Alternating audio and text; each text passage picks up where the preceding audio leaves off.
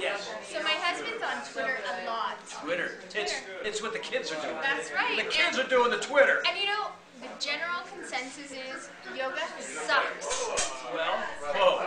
I know. Really? It's harsh, but the simple fact is, You mean that we hear that repeatedly. Yeah, people are like, they love P90X, they're all about you, but yoga sucks. Could you please tell people why they should do yoga? I feel so sad for you Twitterites that are struggling with your yoga practice. Let me tell you a thing or two about a thing or two, because I know a thing or two about these things. And yoga is, I'll say it once, I'll say it loud, the fountain of youth.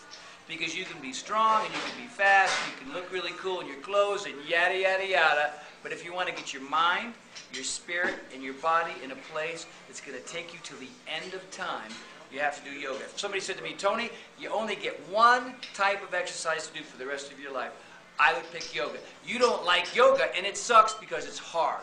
If it hurts, it works. So I don't care what you think about yoga, people. I'm 50 years old, and I'm Gumby. And if you want to be the Tin Man in 20 years, go right ahead. Because if you don't do yoga and you keep exercising, something's going to break. Your elbow, your back, your knee, your left up, your thigh, your hips, your ankles. Why? Because you didn't do yoga. And so you think you're all cool with your big old muscles and your six-pack. Well, it doesn't mean diddly squat until you start bending and reaching and turning and breathing and shutting off that busy little mind of yours and give yourself a break and do some yoga. It's the single most important thing you do. Yoga will enhance all your other workouts.